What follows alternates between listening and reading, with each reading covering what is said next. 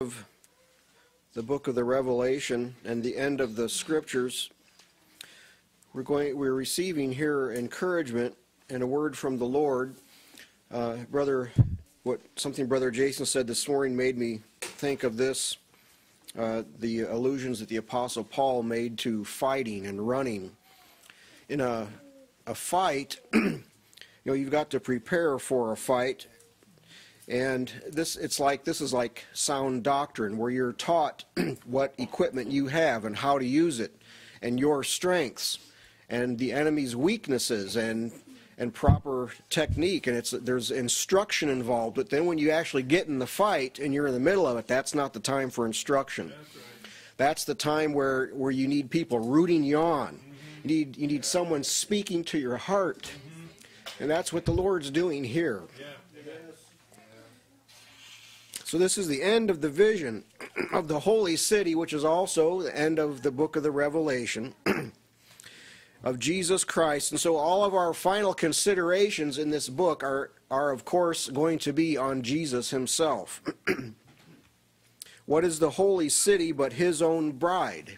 He redeemed us. He bought us and made atonement for us. He reconciled all things to God our Father. He is our great shepherd and high priest. He intercedes for us.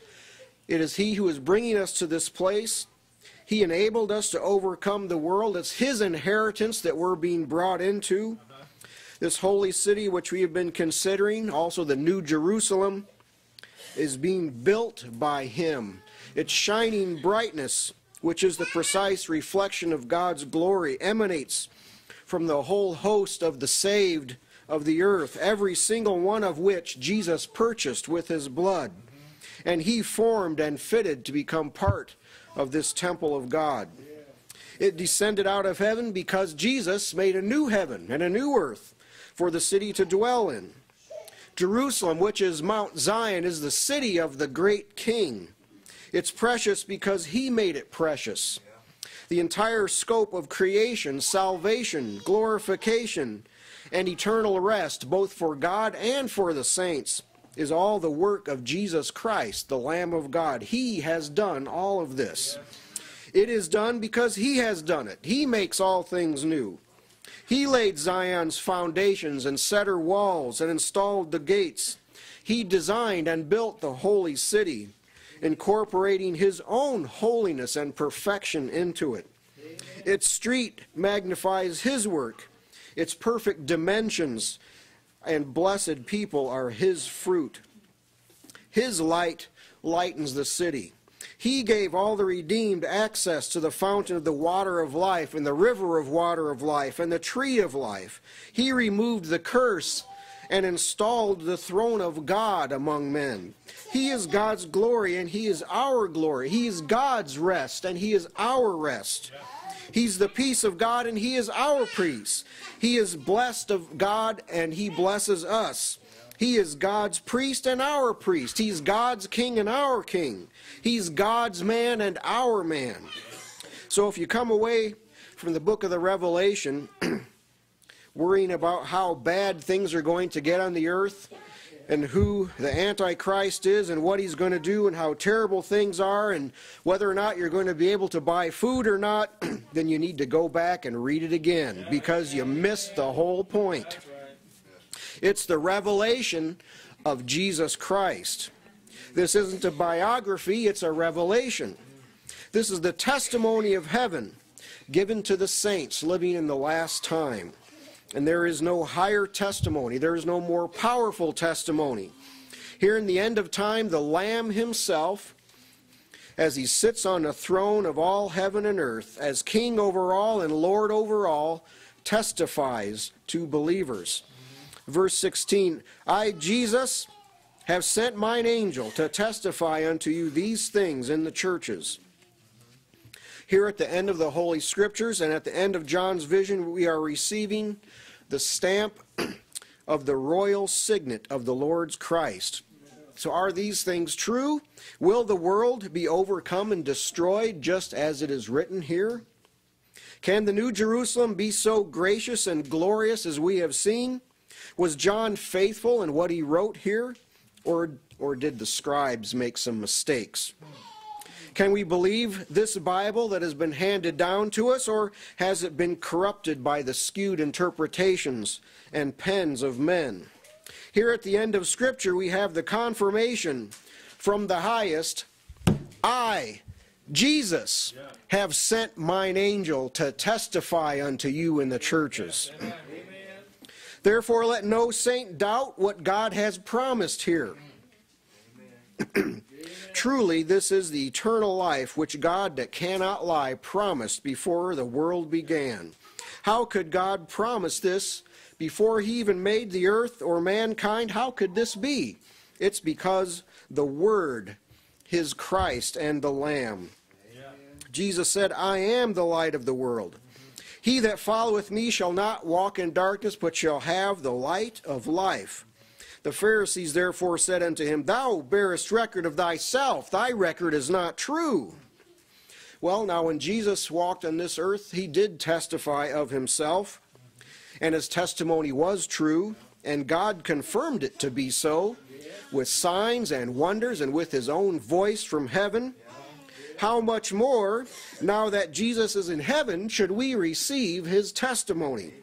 God hath in these days spoken unto us by his Son, whom he hath appointed heir of all things. All the prophets testified of Christ. John the Baptist testified of him. The apostles testified of him. This book is the revelation of him in heaven. And now in the end of the book, in the end of the world, the Lamb on the throne sends his angel to bring Christ's own testimony of these things. Now from heaven, he testifies to all. Psalm 138 verse 4 says, All the kings of the earth shall praise thee, O Lord, when they hear the words of thy mouth. Who does this angel serve? He's the servant of Jesus. Who sent him? Jesus sent him. Who was the angel sent to? Jesus sent him to his churches to bear his testimony. Peter wrote, We have also a more sure word of prophecy, whereunto ye do well that ye take heed. The testimony of Jesus is as sure as any man can possibly have. And here we have it in the place where we see the vision of our eternal home, the temple of God, the place where God will be with us and we shall see his face. The place where there is light and glory and healing and eternal life, where there is no more curse, no sorrow, no crying, nor pain, where we shall reign with Christ forever and ever. This is the fitting place where Jesus testifies. Yes, amen. When you are troubled, hear Jesus testify. When you're burdened and sorrowful or cast down or weary or battle-worn, come and read this glorious context in which Jesus is testifying to the churches, in which the King of Kings and Lord of Lords has stamped his own testimony. Whether you're discouraged or cast down, or maybe you're already on the mountaintop and rejoicing and thirsty for more of God's grace and glory, well, then you can hear this testimony of Christ unto you in the churches. His testimony is unto you. The exalted Christ is not speaking into the air. He's not testifying to the masses or to uninterested people. Jesus is testifying to you in the churches, you who are fighting the good fight, you who he has chosen, you for whom he intercedes, you whom are accepted of the Father, to you who have ears to hear. Jesus sent his angel to testify unto you. Yeah. Amen. Because the saints are living by faith in this world, we need a word from the throne. Our faith requires the promises and testimony of God to keep our hope alive and flourishing. It was hope in God that carried Jesus through on the cross and through the grave, and his hope was not in vain. Jesus was not disappointed in the outcome of his sacrifice. Jesus lived and died for God, and now he testifies to us that if we do the same, we will not be disappointed either. It is hope in God that will bring us through this wicked world. From the 119th Psalm, remember thy word unto thy servant, upon which thou hast caused me to hope. This is my comfort in my affliction, for thy word hath quickened me. And Psalm 130, I wait for the Lord, my soul doth wait, In his word do I hope. If you need hope, then you need the word of God. And here we have the very testimony of Jesus Christ unto you in the churches. If you believe what Jesus says to you, you will overcome the world. Amen. If you receive the testimony of Jesus, you'll have no reason to fear death. You'll have no cause to dread the judgment. If you believe the testimony that Jesus gives here in the Revelation, you will keep yourselves pure and unspotted from the world.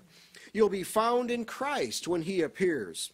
You'll be like those 5 wise virgins who were ready and had their lamps burning bright and went in to the supper of the Lamb. When the marriage of the Lamb is come, his wife will be ready, and we will be ready because the Lamb testified to us from heaven.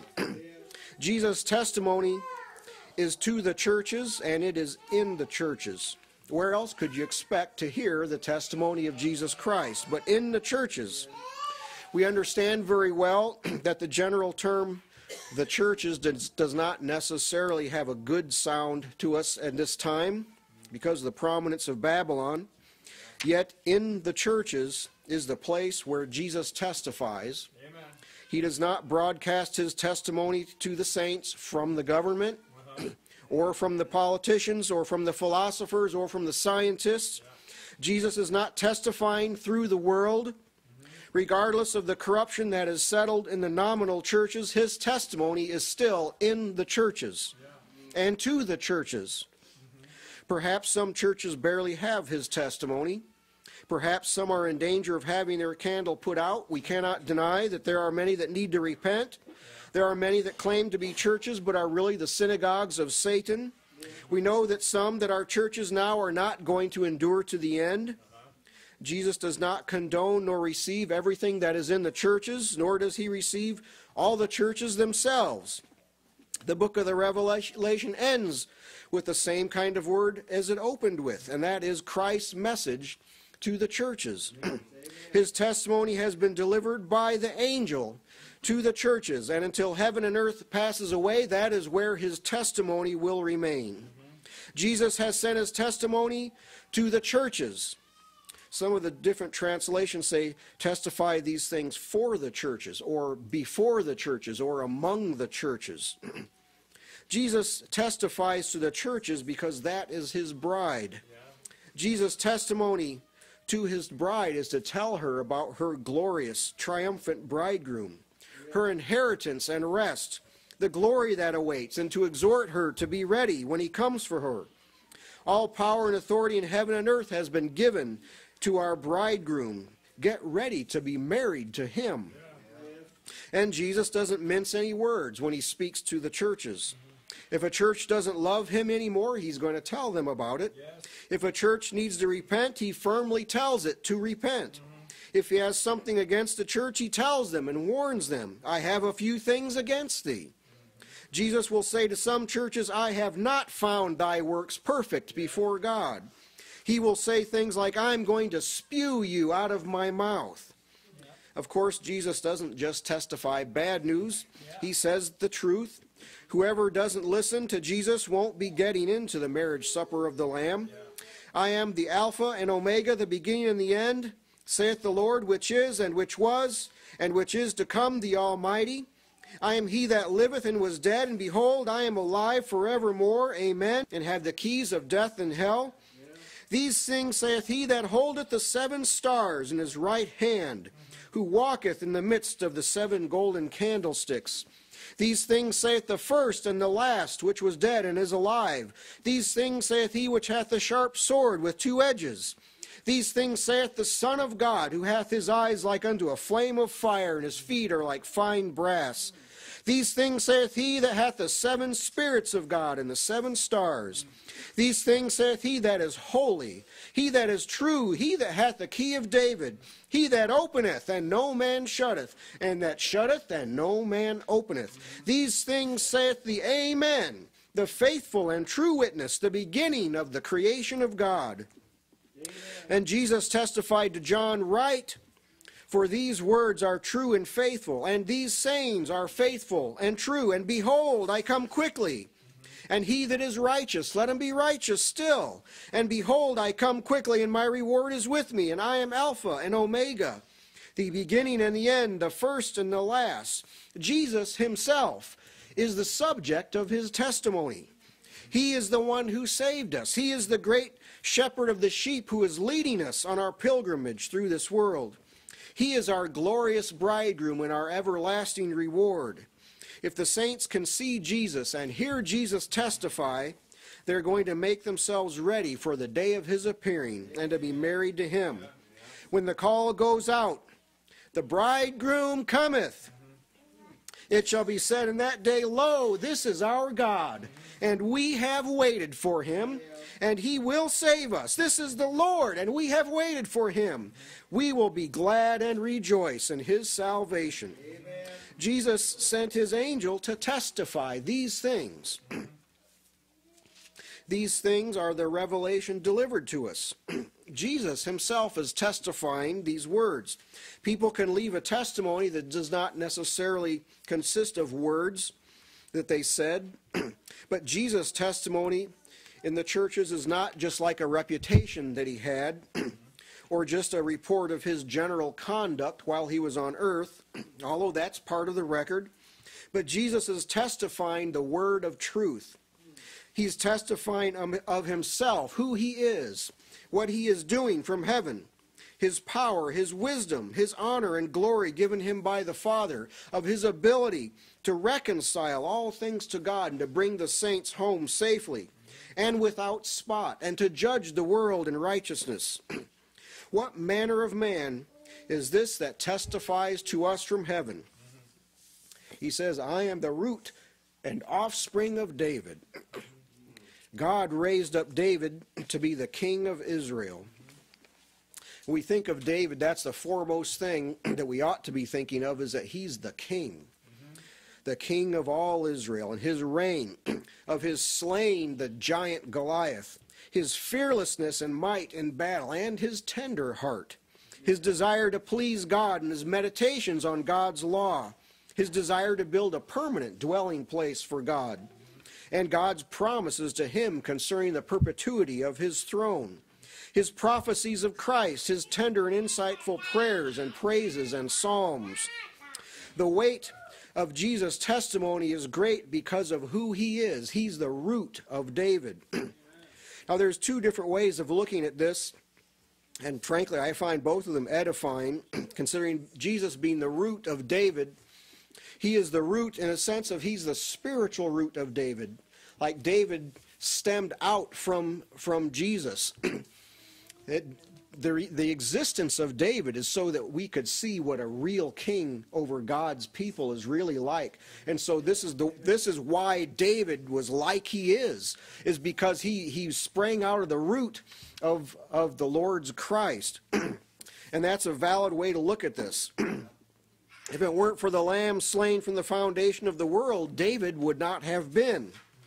So Jesus is the spiritual root, just as he told the Pharisees, before Abraham was, I am. We could even say Jesus is the root of Abraham and Isaac and Jacob, and he's the root of Moses. We could take this even further. However, the other view is also true, where Jesus is the root, like he sprang out of David, which is what God promised to him, and we'll read here in a second a prophecy of Isaiah. We speak about the relation of David and Christ. We're also speaking about the relationship between two men. One's an ancestor and the other one is a descendant. And that was the promise of God to David, and it's repeated by the prophets that Christ would come from David and sit on his throne. As it concerns the fleshly lineage, Christ came from David. And that's the reason for the genealogies in Matthew and Luke. It tells the ancestry of the man, Jesus. Matthew 1:1 says, the book of the generation of Jesus Christ, the son of David, the son of Abraham. So Matthew goes all the way back to Abraham. Luke goes all the way back to Adam. Yes, Jesus is David's Lord, as it says in the 110th Psalm, and that's quoted by Jesus himself in Matthew 22 and Luke 20, and also in Acts 2. Of course, he is David's Lord. He's Lord of all. The identity that Jesus is establishing here is he's the one that God promised to David, the one who would sit on David's throne forever. The reigning Christ Jesus sent his angel to testify these things in the churches. That's why he brings this up at the end of the book in the Revelation. He's telling you who I am. This one promised to David that would sit on the throne, it's me.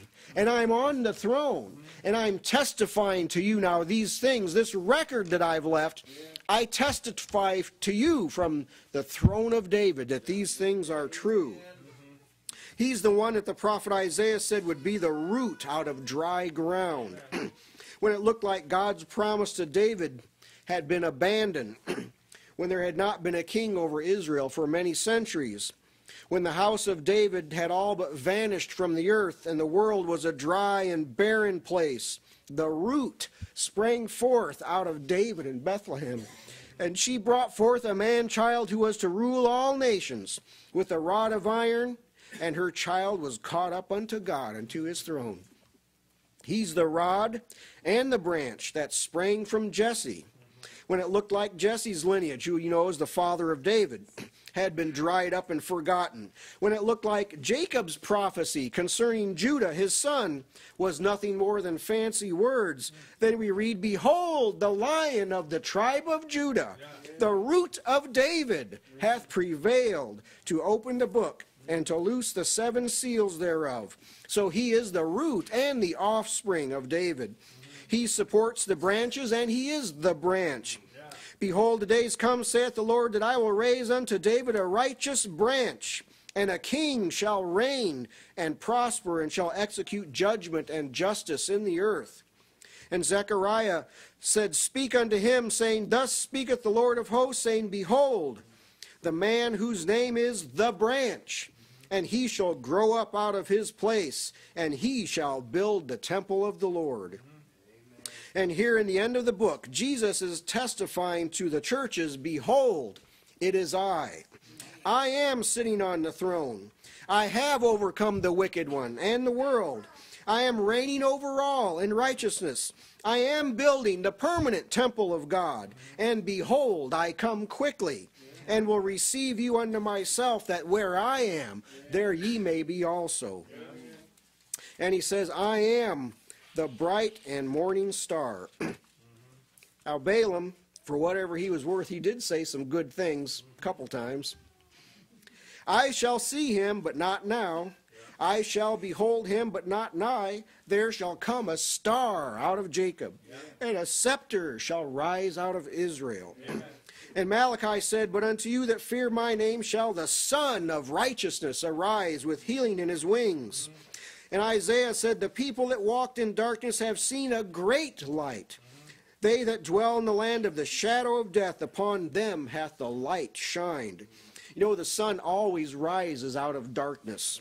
When it's darkest, when it's coldest, when too much time has passed, when it's time for men to wake up and rise up out of their deep sleep of night and sin, the bright and morning star appeared. And it lightens the whole world and every man. It caused life to spring up and grow. It gives comfort and joyous days. Jesus is the light of the world, and the true light that lights every man that comes into the world. God is now known by men and angels because of the bright and morning star, Jesus Christ, because he revealed him. For God, who commanded the light to shine out of darkness, hath shined in our hearts to give the light of the knowledge of the glory of God in the face of Jesus Christ. Jesus himself is the revelation of God. All God's goodness is being revealed through him. He is the light that illumines what God is doing. There are no lights competing with Jesus. He's the bright and morning star. No other light can lighten the world like the sun does. The stars are too far away. The moon is just reflecting light, and the world has no light of its own. There's no light in the world. We must get our light from another place, and so it is with the spirit of mankind. We have no light of our own. Jesus lightens every man, and especially his saints. We would know nothing of eternal things if it were not for the light that came in Jesus Christ. Jesus prayed in John 17, "This is life eternal, that they might know thee, the only true God, and Jesus Christ, whom thou hast sent." This is the light that the bright and morning star shed upon us, to know the only true God and Jesus Christ, whom he sent. Jesus rose up out of darkness and dryness and deadness, when God could have just as well destroyed the whole world and the entire race, along with the heavens and the earth. Through the grace of God, Jesus rose up in the earth and dispelled the darkness. Amen.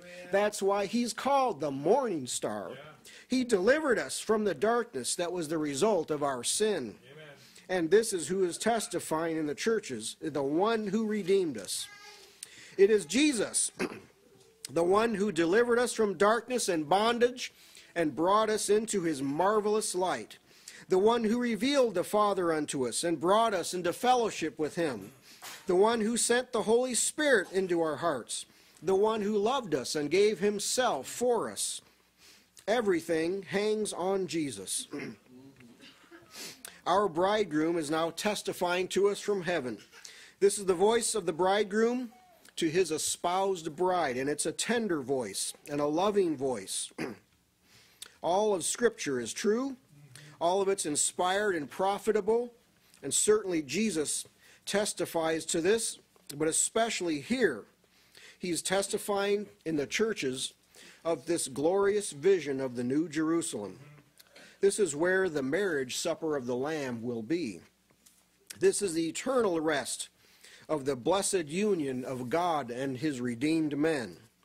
I suppose there could be several good and valid responses to Jesus' testimony to us here, but the response that the Holy Spirit gives is the most encouraging and the best one. In verse 17, "And the Spirit and the bride say, Come." Has the appeal of Christ captivated your hearts? The Spirit says to us, come on. Come on. Look at your bridegroom. Hear him. Heed him. Consider him. Come, beloved of God. He's coming quickly. As the bridegroom rejoiceth over the bride, so shall thy God rejoice over thee. And the bride says, Come. We're with you in this exhortation, Holy Spirit. We are saying to each other, come on, brothers. Come on, sisters. We have a building of God, a house not made with hands, eternal in the heavens. Come on. If we reign, if we overcome, we'll reign with Christ. We'll be pillars in the temple of God. We'll sit with Christ in his throne. Now, come on. Come on. Run and fight and endure to the end. Our Lord has testified the victory is sure in him. Amen. It's going to be just a little while now, and he that shall come and will not tarry. So come. And the bride's also saying to Jesus, Come. Even so, come, Lord Jesus.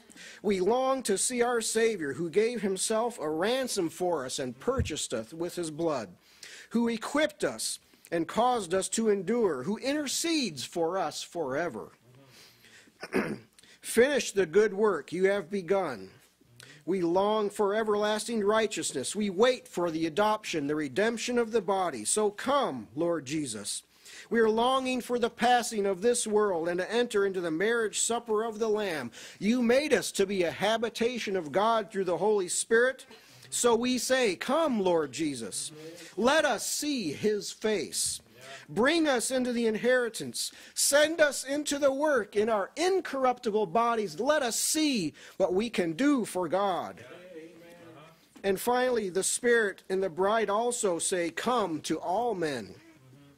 The Spirit of Christ is gently calling, striving and wooing with all men to come to the God that made them and the Christ that redeemed them.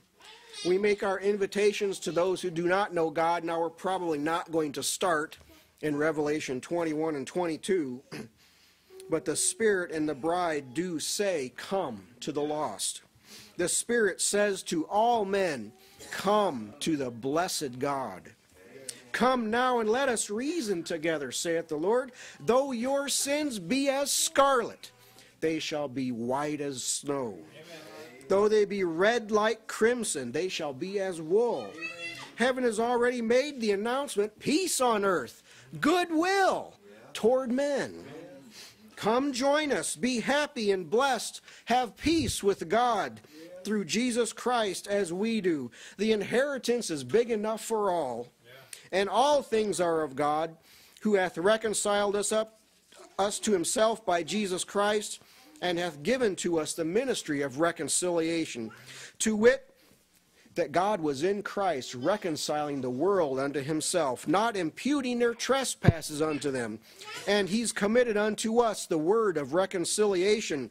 Now then, we as ambassadors for Christ, as though God did beseech you by us, we pray you in Christ's stead, be ye reconciled to God. For he hath made him to be sin for us, he who knew no sin, that we might be made the righteousness of God in him. So the Spirit and the bride say, come. However we may go about preaching the gospel to the lost as Christ's ambassadors, the fundamental thing that we are saying is come. Come, not just so that you can be with us and add to our number, but because Christ Jesus has reconciled us to God. Come and live in Christ forever. And let him that heareth say, come. The bride is the collective of the saints, but here the individual is also addressed. Everyone that has tasted and seen that the Lord is good, everyone who has heard the joyful sound joins in with the whole host of the redeemed and the Holy Spirit, saying to all men, come. Never has there been such a gracious offer made to the world as what God is saying through Jesus Christ. The Holy Spirit, the bride, and every believer say, come. Come without money or price. Come without fear. And let him that is athirst come.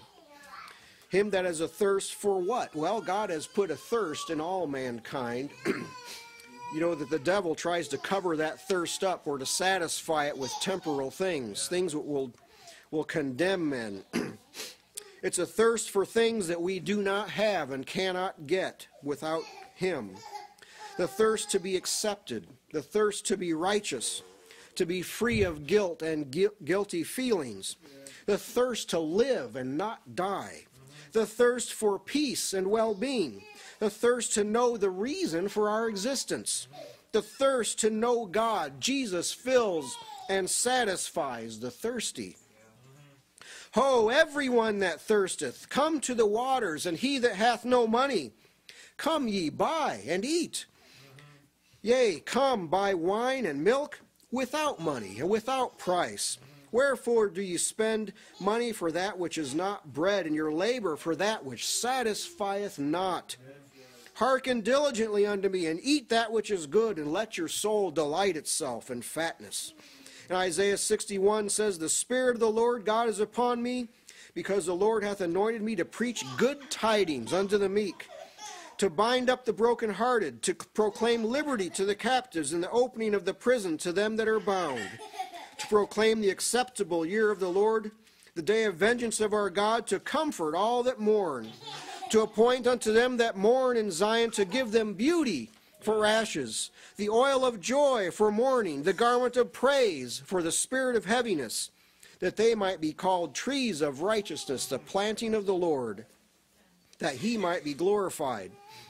Now, do these things sound good to you? Amen. Now Christ bids all men, come. Amen. And whosoever will, let him take the water of life freely.